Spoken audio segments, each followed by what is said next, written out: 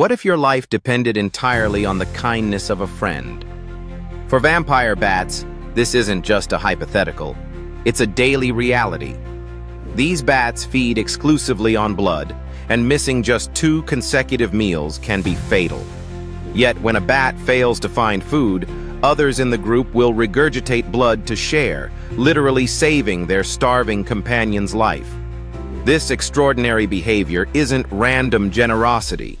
It's a sophisticated system known as reciprocal altruism.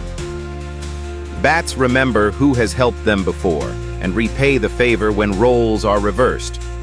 Research shows that bats preferentially share blood with those who have shared with them previously, forging strong social bonds based on trust and mutual aid. Remarkably, even unrelated bats engage in this life-saving exchange, forming enduring friendships that challenge the idea that survival in nature is purely selfish. Their social networks are so complex that a bat's survival can depend on its reputation as a reliable partner.